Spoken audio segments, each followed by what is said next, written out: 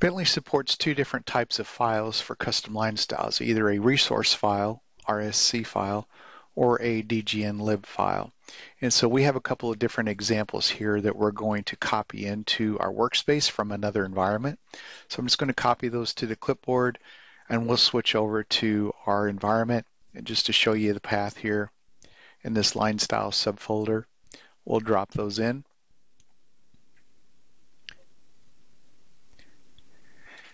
There are differences between the two, dgnlib and the resource file. The resource file is like a live file, and so modifications are made to that and put back into the workspace. The drawings will update immediately.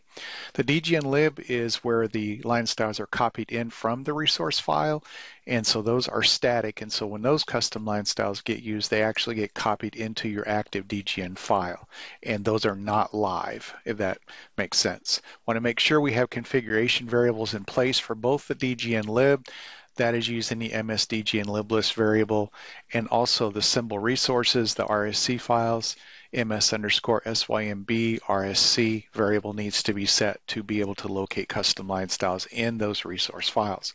I did have to add that line to the configuration as it was not there.